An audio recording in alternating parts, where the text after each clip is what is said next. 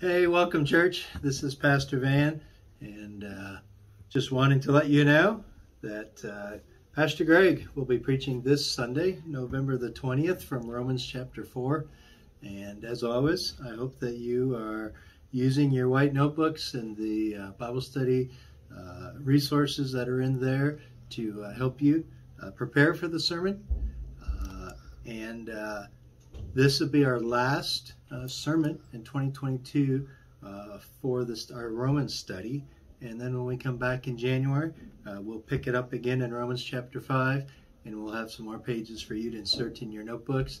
And hopefully even more people will be able to join us on the journey through the rest of Romans in the spring. So in Greg's absence, I just want to give you a couple of thoughts as you look at Romans chapter 4. Where we have been in the book of Romans, you're probably tired of hearing this, but it's just so important. The key verses is Romans 1, 16 and 17. And when we get to the end of chapter 1 and all of 2 and 3, the case is made that we have no standing before God, that all people are guilty. Whether we're running from God, obviously guilty, or whether we're trying to get to God in our own efforts, our own efforts don't work. And so we end up with Romans 3:23, that we all are sinners. We've all sinned before and have come short of God's righteous expectation, God's holy standard. And so right there in that passage, Romans 3:21 to 26, it reveals to us, God tells us how salvation happens legally, and how Christ came to give his life on our behalf so that we could obtain the righteousness of God and be accepted by God and be acquitted from our sins, no longer be guilty. And then at the end of chapter 3 and moving into chapter 4, Paul here in this book of Romans is unfolding for us the idea of what faith is, and that it's not anything that we can do in our own efforts to please God, but it's all because of God, and that the only way we can be made righteous or be justified before God, to be made right before God, is to believe by faith. And maybe you remember a few weeks ago in the worship service the illustration of sitting down in the chair and completely trusting what you know is true about the chair to hold your weight. When we get to chapter 4, perhaps something that would be super helpful before this Sunday, or before you have a conversation with your one another group or with your family about this passage, it might be really good to go back to the book of Genesis and look at 4 different chapters in Genesis that are all alluded to in Romans chapter 4. And these 4 chapters in Genesis are Genesis chapter 12, the first portion of Genesis chapter 12, where God makes a promise to Abraham that he's going to have an offspring, and that through Abraham's descendants, the people on the earth will be blessed. All the people on the earth will be blessed. And what was interesting at that point, Abraham and Sarai were both didn't have any children, and they were both pretty old at that point. Abraham about 75 years old, and Sarah about 65 years old.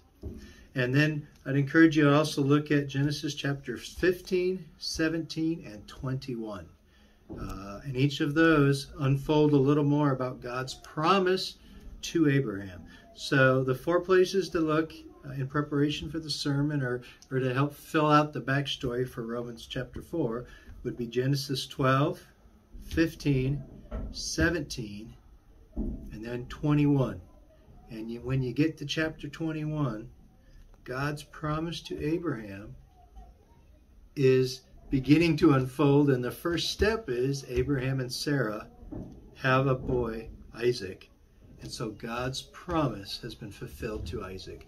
So it alludes to the idea, mentions in Romans chapter 4, that Abraham and Sarah were as good as dead. There was no hope that they would have a child at their age. And Abraham was 100 years old when Isaac was born. That's unheard of. And Sarah was 90 years old, and that was unheard of. Yet God was faithful to keep his promises. And then there's another theme there through those passages in Genesis, and that is that Abraham believed and trusted God. And you'll see that in Romans 4, but it says that Abraham believed, he had faith in God and his promises, and it was credited to him. To Abraham's behalf, he was credited with righteousness. And that's a whole idea of the story of salvation, that God's plan of salvation is also nothing on our behalf, nothing we can do in our works to earn it. We are also, just like Abraham and Sarah, as good as dead. And it's only by God's grace in moving toward us and providing a way for us that by faith we can believe it and accept it. So, some wonderful parallels between Abraham having faith and believing and gaining righteousness for all people. And it's not just for the Jewish people, but for all the descendants of Abraham. All who believe the same way that Abraham believed become, in essence, children of Abraham.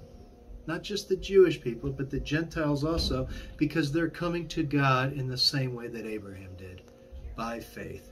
So, just would encourage you to go look at those passages in Genesis and learn a little more about what God's interaction with Abraham was in those promises.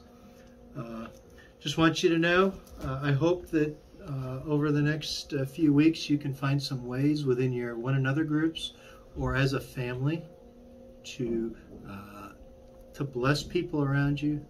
Look for people that you could help or serve or write notes to or visit or take a meal to or dessert.